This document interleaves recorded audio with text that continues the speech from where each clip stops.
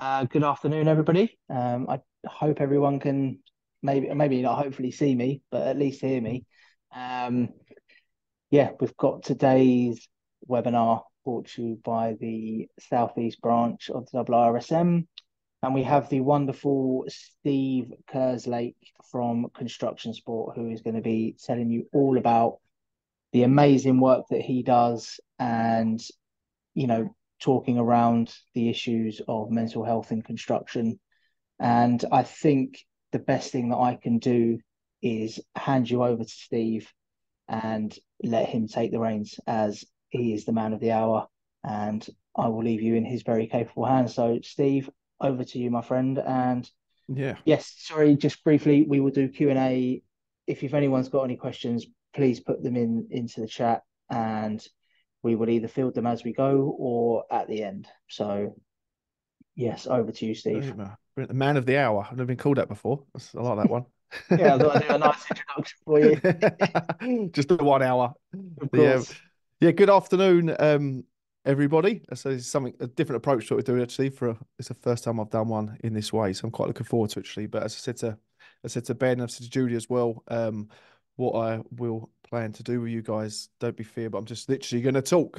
We've done slides in the past, and being a glorified ground worker, I'm not very good at tech, but what I am quite good at is chatting and chatting and chatting. So I will crack on and go with pretty much telling you guys a little bit about what construction sport is about, where the idea come from, my background, how I founded it, and kind of the pathway of the last say 15 to 18 years actually, and how we've got to where we are today. But yeah, my name's Steve Kerslake. I'm the founder of Construction Sport, and I am pretty much just a ground worker in the construction world that kind of went on a bit of a tangent a few years back to try and help the industry with the mental health and well-being problems that we see in up until today. So kind of going back, not all the way back, but kind of halfway back to where the construction sports story started, more than my personal one. But I was on Crossrail in 2016 working for Costains, tier one contractor, on the Crossrail Anglia project. We was down to do pretty much everything Crossrail related from Stratford to Shenfield, mainly on the overhead works going from the tunnel that finished at Pudding Mill Lane down to the sidings at Shenfield. I was there for 4 to 5 years, working the rail sector, and the hours that we were doing were very much rail related. There were night shifts, day shifts, weekend shifts. There wasn't much time on the 24/7 clock that there wasn't a shift going on within Crossrail, and I was at that time in my life was trying to be as much as on part of on as much of that as possible. I was what say mid 20s, late 20s at the time, and looking to get onto the housing market and buy a house and take life a little bit more serious than I had done in previous years. So the idea of making hay while the sun shines was very much there, and it was kind of a case of sell yourself to the railway and let the rest look after itself. So I was on Crossrail, and I started to notice that come every few weeks, once a month maybe, we were just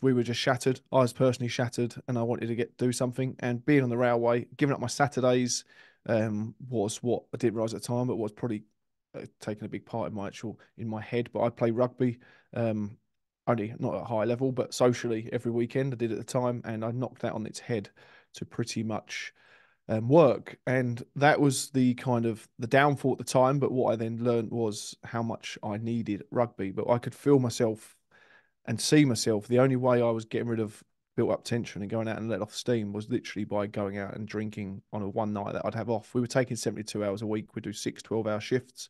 We'd have to have the seventh one off if we were on 12 hours at the time.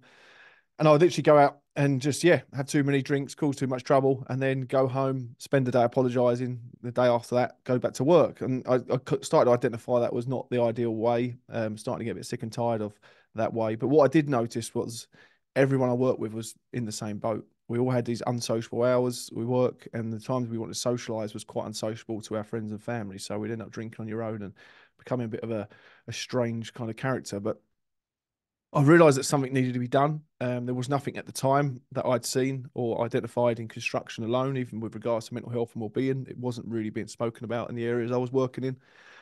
But I thought I want to do something. So I put together an event in 2016 and we walked from from Reading, what was the furthest western point of Crossrail. And we walked to Shenfield, being the most eastern. But we actually done it via Abbeywood as well, where it branches off around Liverpool Street, Canary Wharf area.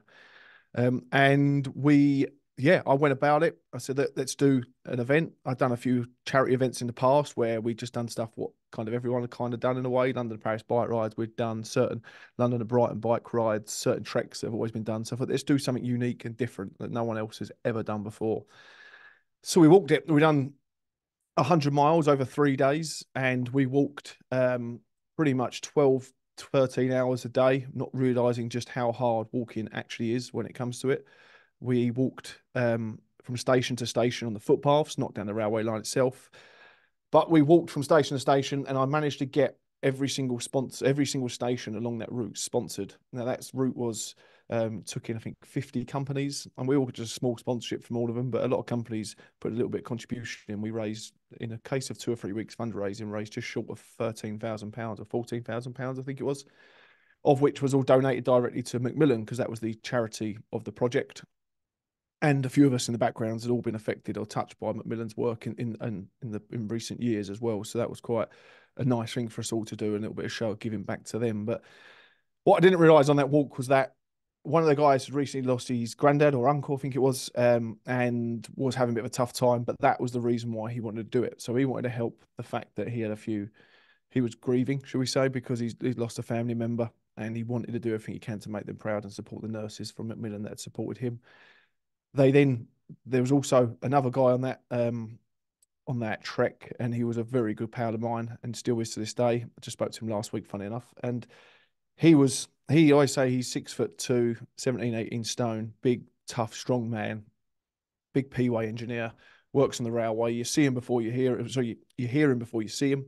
And he just goes, he's the big strong man on the railway track. He's the stereotypical guy you say is the stereotypical person construction of big tough guys who are soft at heart. And he is this tough guy. But what happened on this trek was kind of what laid the pathway for what was to come, really. But he was going through a hell of a lot away from work, and none of us knew about this at all. And on day 2 of the walk, he just had enough and said, "I just need to put my headphones on and just get through tomorrow. My legs are knackered." We massively underestimate the challenge of just walking for 3 days, especially when it's 33 miles a day. But he'd done it, and he trekked the 3rd day with his head down, with a map in his hand. He walked off in front of everybody so he could just have his own time. And he just went completely quiet. And we all knew he was in a space where he just needed to be kind of a little tap on the shoulder, but just let him do what he needs to do. And it was only at the finish line that it come to light that he was having serious issues at home with regards to his little boy wasn't too well and had spent the past 4 years in and out of Great Ormond Street. And I worked with him every single day for 2 or 3 years before that. And then also a number of other guys knew him as well. And none of us was aware of what was going on behind the scenes. And the reason for that, and he even said it, he said that what you've done for me is on that. So he come to me after the walk and said, "You don't realise what you've done for me." He said, every day of my life in the last 6 years since his boy was born, he was a tough character at home, and he was also a very tough character in the workplace. So he had to be this strong, tough man at work, in the workplace, making sure that railway projects were delivered and possessions were delivered on time.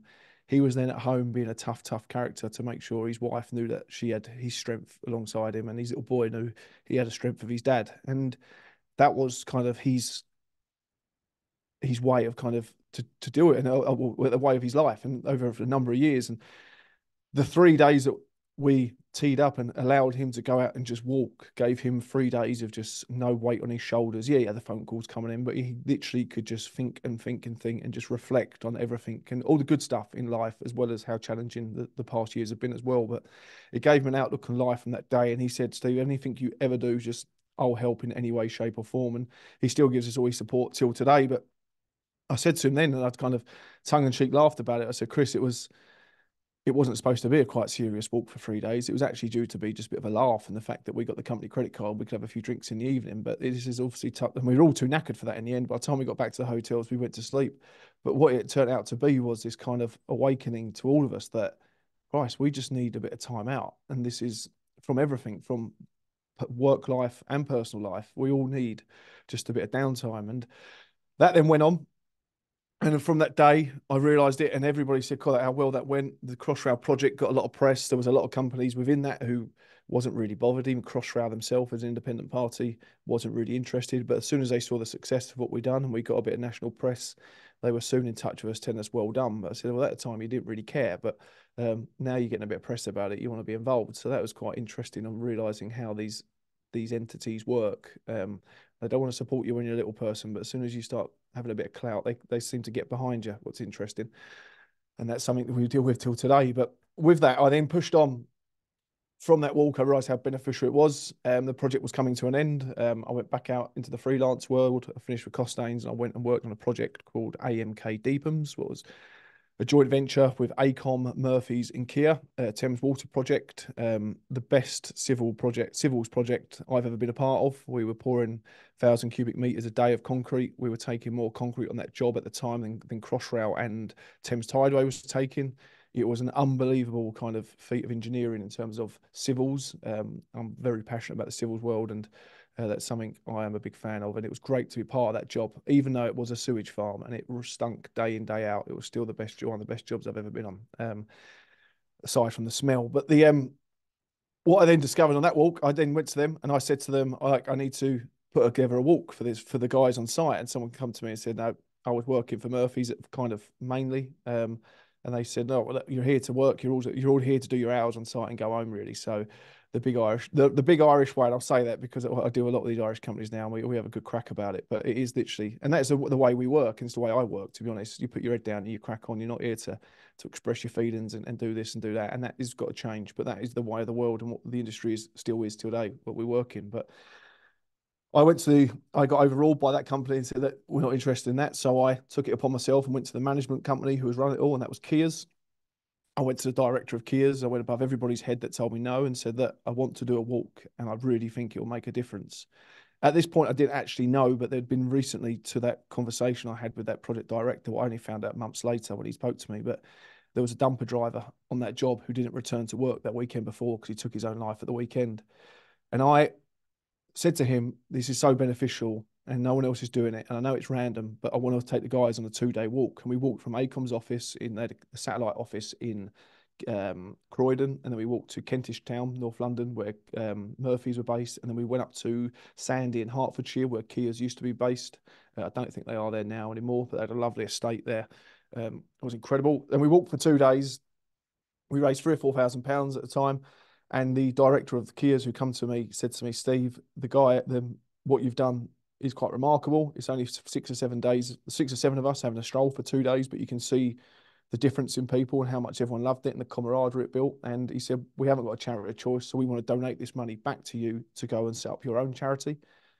And that was kind of their blessing from day one. And as a ground worker turned foreman, I was not in no way, shape, or form a charity founding operator, shall we say. But I didn't know what to do, didn't know how to do it. But one thing I've been very good at over the years and back myself with is my relationships with people and the fact that I don't burn bridges unless they really need to be burnt. But I had got my phone book out and I got in touch with an old school friend of mine, best friend of mine who I hadn't spoken for a while. He works in the professional golf world. He come together with me and took lead of kind of the sporting side of it and helped me create the charity. But his sister as well, Kerry, she is our founding kind of trustee partner as well. And she's a lawyer within Oxfam, so she knew all the legal innuendos, all that kind of stuff we need to change things to. It kind of just, I'd convert it from groundwork chat over to her, then it'd go into the right way to say it, should we say. But we got through the charity status. We were kind of sat down, shall we say, by a few charities over the years of people saying we wasn't corporate enough, shall we say. We're just a start-up thing. So there wasn't much interest in what we were doing. But I knew the idea that I had can transform this industry. And I really believe in that. And that was 7 years ago now, I think, from the day we started writing our proposal to become a charity. I knew there was something in it just from what people I'd seen firsthand. It's not about spending hell loads of money and donating shed loads of money. It's about just getting people out there and enjoying themselves. So we created what is now construction sport. We got the charity status just for COVID. COVID hit, and then the world that we come back into after COVID was obviously a world that needed this kind of support even more so. So the idea of construction sport is to provide sporting opportunities for construction workers and anyone related to the industry or anyone in general just to enjoy themselves. We realise how much pressure goes on in construction, and we realised that there is not much place for literally people to let off a bit of steam. We're all literal pressure cookers. This industry is built on being a pressure cooker, and nothing gives us opportunities just to relax a little bit. But what we're seeing as well from my background of just amateur sport is just how important sports, teamwork, camaraderie, and everything that comes with it, mental health, physical health, community. Sport brings everything to the table with that, and it allows people to realize they're not on their own. And I knew from then, from that day, purely because of probably when I was 12 years old, it must have been, I saw an advert on TV. I'd spoken to someone previous about military or something like that. My dad was ex-military, my granddad was military, and there was a bit of a running theme in the family about it. And that was an option for me. But what I did see on TV was the fact that I could become a Royal Marine and go ski for a living. And I'm a big fan of skiing, always have been, and always will be. But I realised if I sign up to Marines when I'm 16, 17, I can go to Norway and ski for a living. And that was off the back of an advert on TV. I had no interest in shooting people. I had no interest of going to throw grenades or walking across deserts. None of that. I just wanted to go and ski for a living. So I signed up to Royal Marines. I was a couple of weeks away from actually signing on the dotted line and being sent away to get on with training. And then this was just post 9/11. Things changed, and the kind of the Arctic warfare training that I was looking at getting involved in actually got scrapped at that stage purely because of the demand in the Middle East. So, as a proud man, I did put my hands up, and I admit to this day I completely bottled it. It was not for me. That was not the way I wanted to go, and I backed out and I pulled away, and then I ended up landing in construction, should we say? But I always look back on the reason why I wanted to join that, and the reason why I nearly signed on that dotted line was purely because of sport. Now, since then, I've recognised the ambulance service have it, the police force have it, the fire brigade have it, the insurance world, the banking world. They all have organisations, or at least kind of leading parties that manage this part of the industries. They want to push people into sport because it helps people train, exercise, have downtime. But off the back of it as well, what we've later on really discovered is it does inspires the next generation of people to come through. And we're in an industry that is massively suffering with not really getting youngsters coming in, or not people that want to be in it. People aren't passionate about coming to join construction, especially on the ground. It's somewhere you go when all else fails. But from the ages of probably 1 years old, even lower than that, well, as soon as we're born, as soon as we're in this big wide world, up until 9, 10 years old, kids are obsessed with diggers. They love it. That's why Bob the Builder was so successful. That's why Diggerland is such a hit. Everybody loves diggers when they're born, no matter what. But when you go through secondary school, you kind of get it driven into you that the construction world is somewhere you go when you fail. And that is the reality of it. I had it, all else failed, Steve, don't worry, there'll be a job for you on a building site. So I knew from that day that, not being academic, that there may be something like that hands-on in my life that will take me through my career. So I'm really passionate about making sure that these teenagers, young teenagers, and even people before that are aware of how beneficial and how good this industry is. I'm extremely passionate about it, despite being just a ground worker who digs holes technically for a living. I love it, and it's given me so much opportunity, and this is why I'm really passionate about giving back to it and making sure that tomorrow's workforce can come into something what's kind of positive. So I had that. So we got the this military kind of thing done it to me. So I kind of said that let's in the construction world, we need this. Let's do the charity thing. I realized how good the walking is. Let's come together. We called it Let Off Steam first, and then that actually just become naturally over time. It changed to purely because Let Off Steam. Every time we had to explain what charity was, it went on for ages. But then construction sport just kind of nipped it in the bud. That is exactly what it is. Construction workers taking part in sport.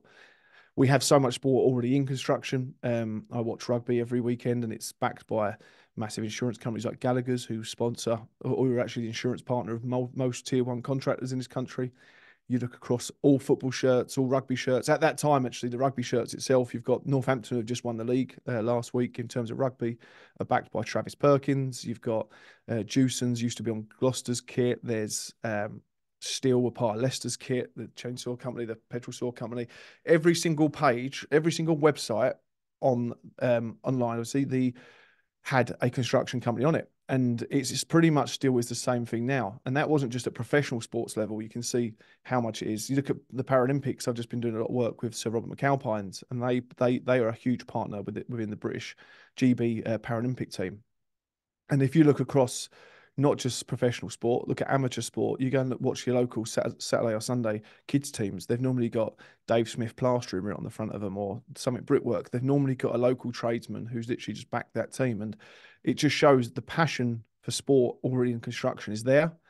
I just know, and still to this day, is there is a way that we can turn this on its head and get these people realizing that this can work for our industry in a way that we never expected. Construction coming together and promoting sport and getting your workforce involved and just driving. It's not even sport as well, it's hobbies and passions. If people can realize what people can do when they come together, I would put a lot of money. We can improve the statistics around construction mental health just by letting our workforce have a bit of downtime and supporting it.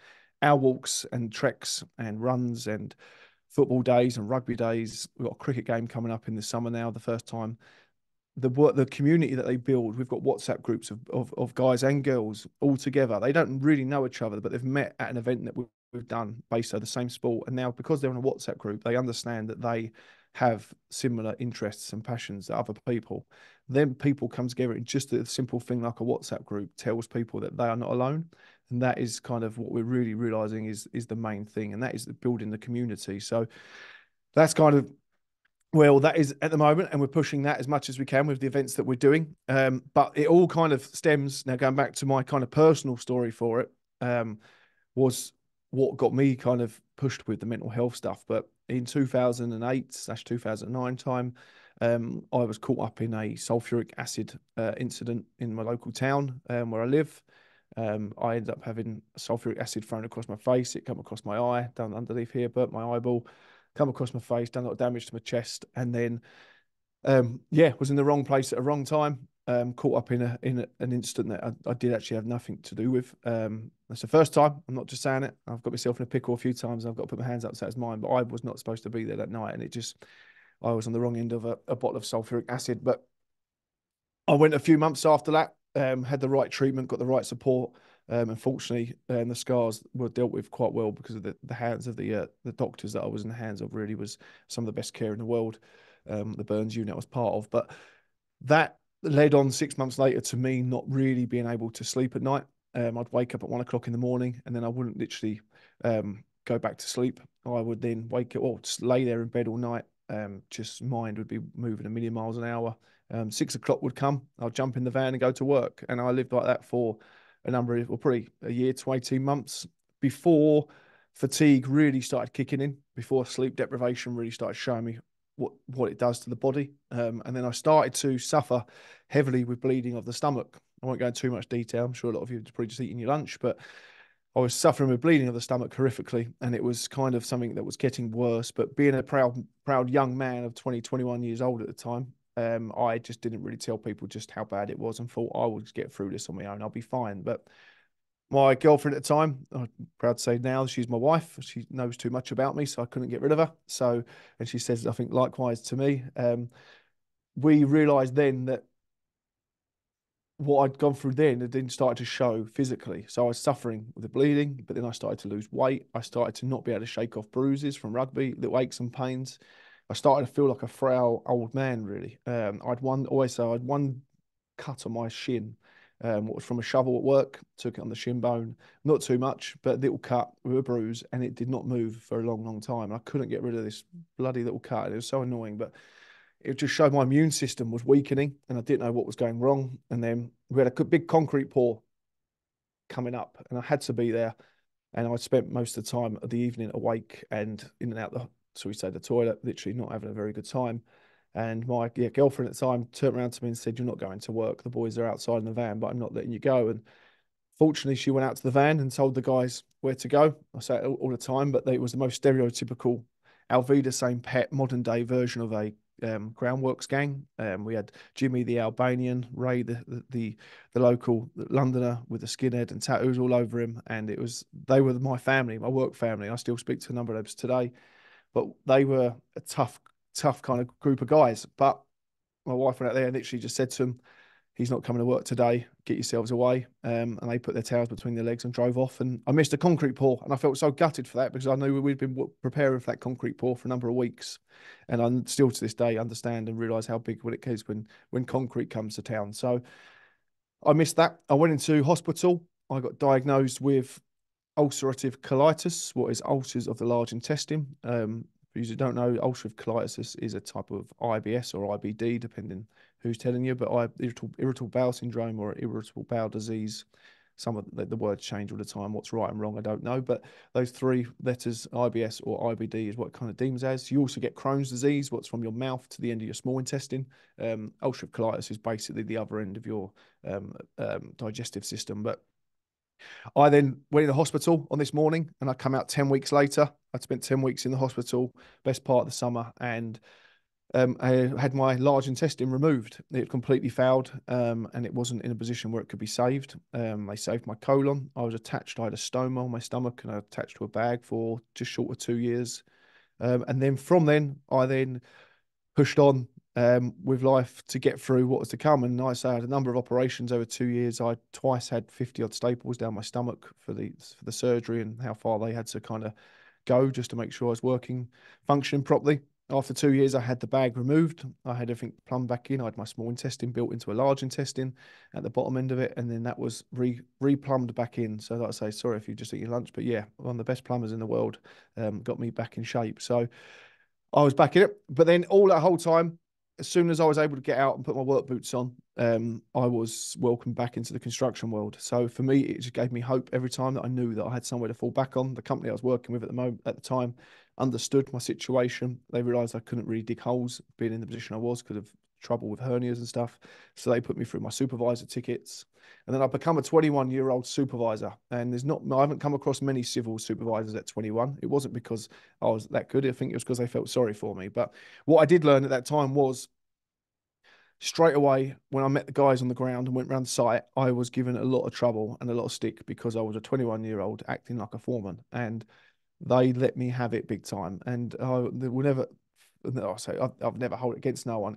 I was given a real rough time for a few weeks. But then what I started to learn was these guys are angry because they want something. One of them was moaning because he was missing an hour of his wages, and rightly so. He deserved his money. An hour of his wages from overtime was missing.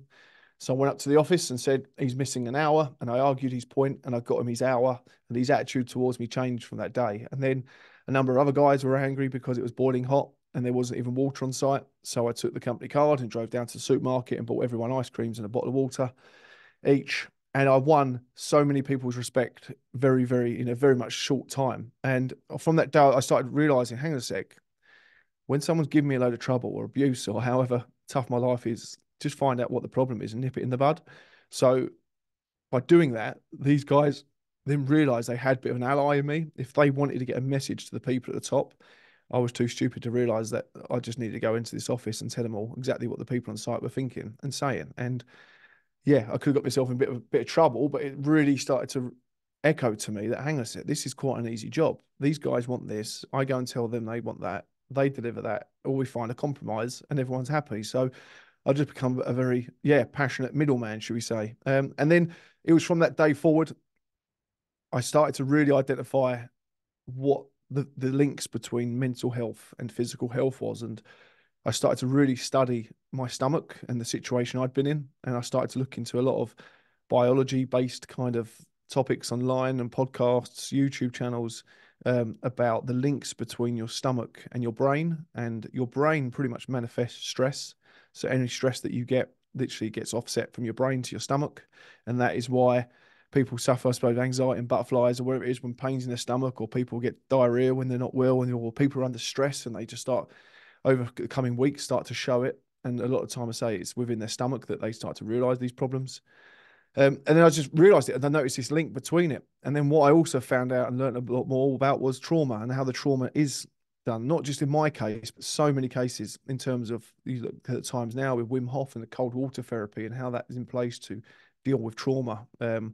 Everything that I could see and identify just went back to breathing techniques and how you can use breathing techniques to address so many problems. And when you look at meditation, yoga, cold water therapy, are all based around breathing techniques and ways in which you breathe, and ways you get oxygen to the brain. Now, I'm just this silly little ground worker who didn't have a clue about anything biology-wise, but then I become suddenly very fascinated in this topic. And from that day onwards till today, I've been pushing on to say to this industry, we are overcomplicating mental health in construction so much. We are throwing millions and millions of pounds across the table for organisations to put together events, or not so much events, put together research packages or different campaigns. And we're paying marketing companies significant amount of money just to make campaigns up about stuff, when all we need to do is let people enjoy themselves.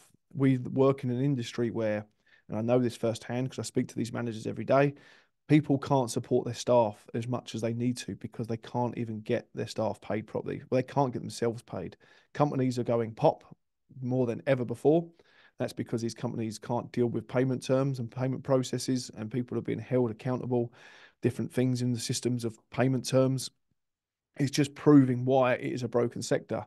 Now, the teams that we know need support, the people on the ground, the staff that need support, they want paying first. They can't have, they don't want to go and do a fundraise. They don't want to go to a support event with their company to show team camaraderie if it's going to put their wages in doubt. The first thing they want is their money, and then they want to enjoy themselves after that. So we realise now that I did at the time thought it was just me on the ground who suffered, and it was all the people in the offices were literally just laughing at us. But now I realise it is from the people from the very bottom of this industry to the people at the very, very top, at director level, at ownership level of these businesses. They are under so much stress. And that is why we do, unfortunately, hear a lot of stories from companies, especially site management, of people taking their own lives on site and off site. And it's just crazy. And I've been very, very loud about it. I think Ben Javier with us. Javier have been fantastic over the last couple of years since I originally met Jack as well, Jack Rumble. Sat down with him, and then it's just speaking to these guys that you get to see just how much pressure is on this sector. And we want to do something about it. And like I say, we don't want to put pressure on people having to invest millions of pounds in stuff. People need to wake up and realise that we can do this by just enjoying ourselves, get to know our staff and support each other. Now, the one thing with it as well, and Ben will say, because I've had this with Javier a few times, but I'm very passionate about something within the RIDOR system. Hopefully you guys can help me out with this one, but something with RIDOR needs to click, or something along those lines need to be put in place to make construction accountable for the suicides that are happening. I've fortunately been part of something this week with the Build Network UK, what's a new media channel which has gone out with a gentleman called Andy Stevens. We've just this week released the news from Andy's hard work that 507 people that took their own life in 2021, that statistic was actually wrong. That wasn't an Office of National Statistics statistic, despite it being said it was. The ONS figure for 2021 was actually 668, what is more than obviously 2 a day. But at the same time, sorry, it's around for 720. So yeah, what we're on now is more than 2 a day. So now we're on 749 suicides in 2022. That's the last recorded official statistic. Nobody else in any organisation, with however much funding has been put in place and donations have been thrown at these things, has been able to get the true statistic. And we've gone out and got it in a number of weeks just by openly speaking with the ONS. And it's quite incredible the response we've had this week.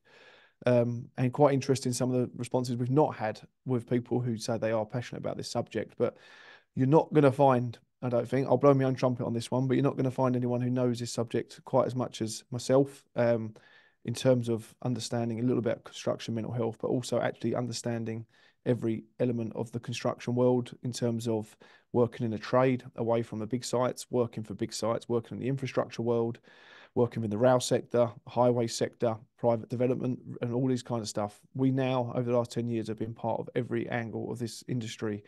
And we know so much, and we probably don't push it enough, just kind of the stuff we've coming up, but we are starting to get louder and louder. But what we know now is worrying, and it's only getting worse. And the systems in place over the last 10 years need to be fair. Well, people need to be held accountable for, because it's broken. And Einstein, I always say, he says that doing things more than once and then expecting the same result is the definition of insanity. The systems that are in place at the moment in the last 10 years have been put in place, have all year on year failed. And if that was any business, it would have been shut down or gone under. So I don't understand why the construction industry feels that just pushing the same messages year on year is going to change anything, because we have now evidence to prove that it doesn't. But we are speaking to the Leadership Council, people within that party now. What's quite interesting, I have a meeting next week with someone there. We're at a number of different events. We're speaking another high kind of level stuff that we're involved in. A number of tier one contractors have started getting us involved with some of their works. And it all goes back to the fact that all we want people to do is enjoy themselves. If you have an enjoyable atmosphere, people get to know each other, people get to drop their shoulders a bit, let off a bit of steam, and people realise they're not on their own. But I could go on for hours and hours and hours. I'm sure Ben is well aware of that, and Judy as well. Um, but yeah, I'm more than welcome to open it up to the room. And if anyone's got any questions on absolutely anything, I always say to people, being where I'm growing up from, I'm quite hard to offend. So please just chuck anything at me in this very corporate environment. Please take it easy, but anything you want to ask, please come forward and let me know. But I think that's kind of touched on a bit of everything, Ben, about what we're about. But if there's anything from you and guys, then please let me know. Well, yeah, I mean, I would just echo everything that you said, mate. I think it's been what you're doing is brilliant, and I think, as always, whenever we talk and whenever I hear you talk, you're always very honest and open about everything that you've experienced and that other people are experiencing as well. And yeah, like you said as well, Javio and company I work for, which is Javio, by the way, Yeah. we are, we're huge supporters of you and what you're doing and everything that's going on in the industry at the moment. So, I mean, from me, I don't have any questions, but I would just like to say thank you for your honesty Amazing.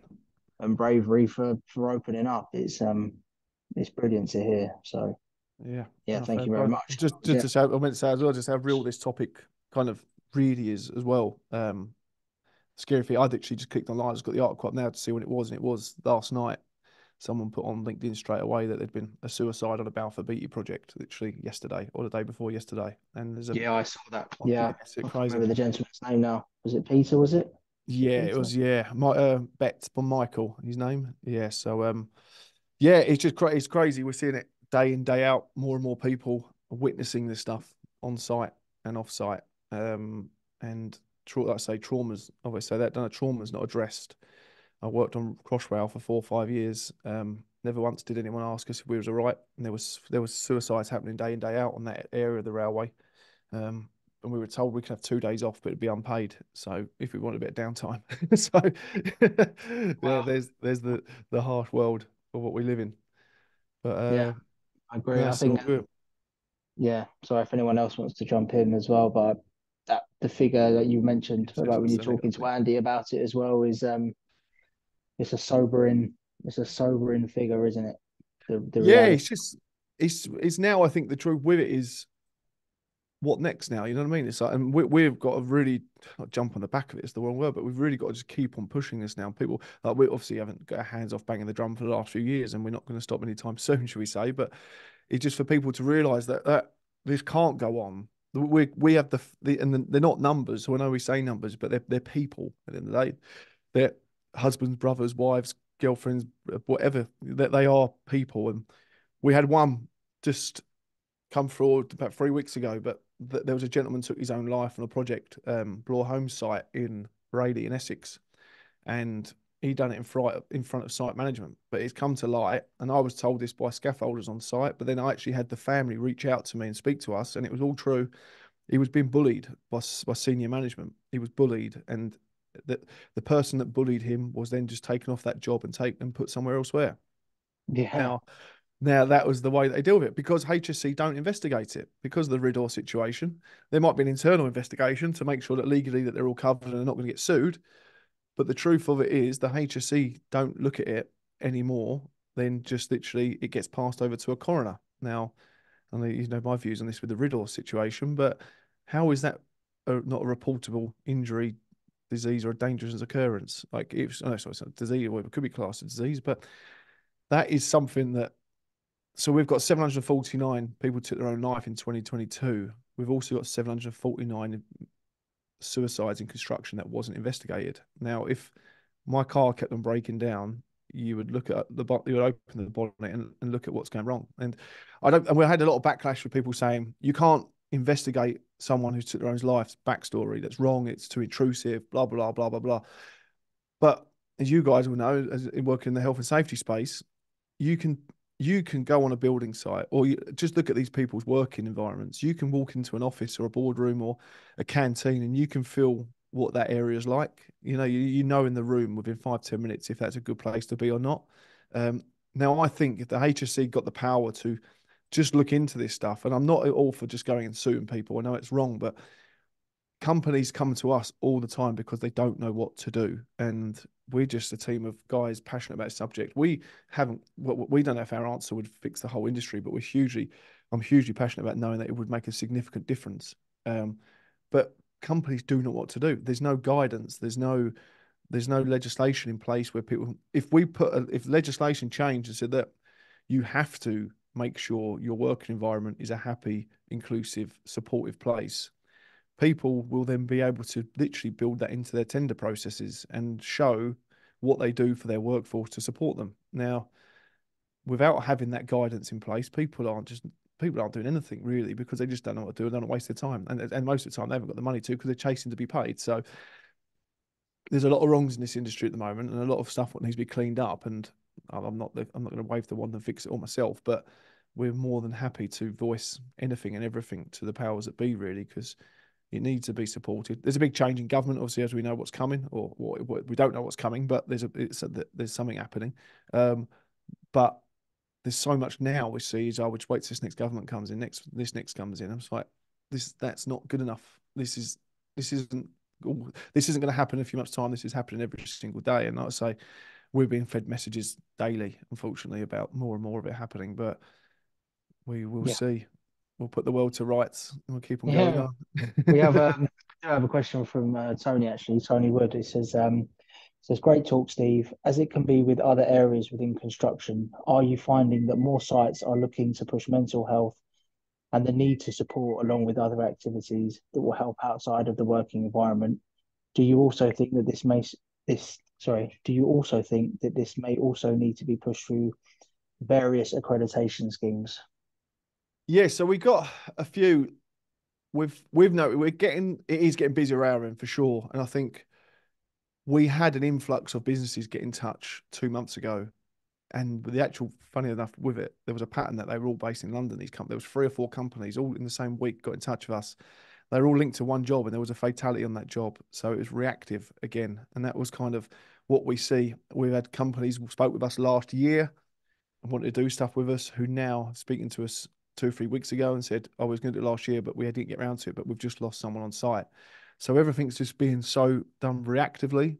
Um, we really want to push proactiveness, and we actually went. There was a fundraiser for us last week, 2 weeks ago, and a big group of business owners, 26 of them, all wanted to push this topic within their companies, and then chose us to support. And they drove vintage tractors, believe it or not, from London to Donegal. It was an incredible trip, but I got talking to someone on that trip who was a rescue diver in his volunteer times as a volunteer rescue diver outside of construction, outside of his day job. And he had seen firsthand on multiple occasions exactly the aftermath of suicide, shall we say. But he said to us, he said, "You've got it so right." He said, and from his experience of what he's dealt with, even obviously what he sees physically doing his job, but mentally what he then has to deal with on a day-to-day basis of what he's seen, he said, "You've got it bang on." He said, "This isn't even proactive. This is way before that. This is not allowing anyone to get into any place where they think we need to do something for our mental health. People should just feel like they need to do something because it's good and right to do. And if people are fit and healthy, then mental health will look after itself. I think that's what it's tough. And I know that, but if people realize you've got to have an outlet. And that's what we say to companies now. And you look at even sport, we said yesterday, like the pressures in the sporting world are obviously high, but they get pre-season. They get 2 or 3 months off or whatever it is. There's no pre-season in construction. It's just 24/7. Even come Saturday, you're just kind of getting over Friday, and then Sunday you're thinking about Monday morning straight away. So there really isn't much time to have downtime. And we are seeing more companies come forward. Yeah, right. So and I think as we're banging the drum a bit louder, certain things that we are pushing out there, like kind of along our posts and stuff we do online. Everything we do is transparent, as you know, Ben. I think we've got the new podcast starting in the next couple of weeks. We've got a YouTube channel where we put everything that we do on. We've got all social media channels. Us as a charity want to be seen as transparent as it is, because we ultimately know that this is such a sensitive topic and we need to do more. But yeah, basically, long answer to that one. But yeah, there are companies starting to come forward now, and I think we're in a better place than we was 5, 6 years ago. But it's turning the curve, shall we say, of that statistic around suicides, and we're living obviously not just construction, is it? Society in general so tough at the moment. Um, it's going to take a long time to turn that statistic down, turn it round, shall we say? But God forbid, it carries on going up.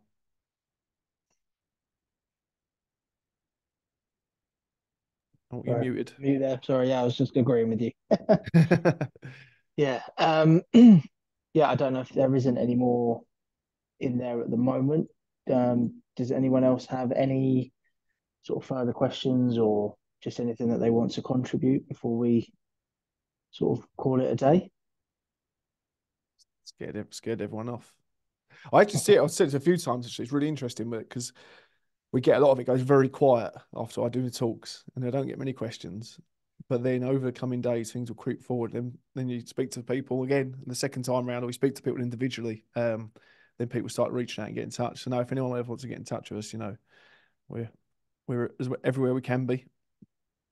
Yeah, I think that's important to note as well that it's a subject or a topic like this can be it's like we were saying about the suicide figure, it's quite sobering and it could be quite tough to listen to or to hear because it can bring up all sorts of things. So yeah, I think it's definitely worth saying if you need any support or if you want to reach out that Steve's there and likewise for me and for myself, um, you know, with But it why don't with you, Ben? Ben, tell you how you guys seeing it? Seeing more from the health and safety perspective across companies that you're working with? That same kind we of question. find that it's I think your point was very it was poignant was that you can sense how people are when you're there. You can tell that quite quickly what the culture is like and how people are feeling. Mm. I think in general, I think it's positive out there at the moment. Yeah, I'm not saying that it's not tough. There's lots, like you say, lots of people, lots of companies going down and stuff like that. But in general, I think it's okay. But Yep. always more that can be done. I think, Yeah. from my perspective. No, Yeah, fair play. Good stuff. No, yeah, massive thank you for having me, though. Yeah, to yourself, Ben, for asking me to come along and IRSM, is it? Am I getting it right? yeah. IRSM? Yeah, Yes. it's fine. Yeah, Yeah, no, huge thank you for having me. Like I say, if anyone wants to reach out, get in touch. We're across all social media. I'm quite heavily on LinkedIn. Apologise if you're with me on LinkedIn because I'm quite heavy on it. yeah. Of course. Excited in the chat as well, and I'll yeah, like you say, people can find you on LinkedIn. But yeah, we've got no more questions or that I can see. So yeah, I think if you've got nothing else, Steve, I think maybe we'll let people get on and Yeah, yeah, no, leave it brilliant. as thank you very much for your time as well. I appreciate you Yeah, taking no, this. it's brilliant. I say every time we get the opportunity to speak to an audience and take it, really, it's exactly what's got us where we are to today. So, yeah, when we get one person a week out of an audience helps us push forward for another month or two. So, Yeah, we need all the support we can get.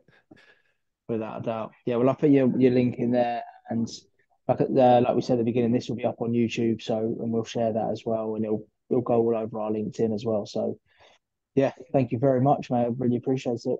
Safe travels, everybody.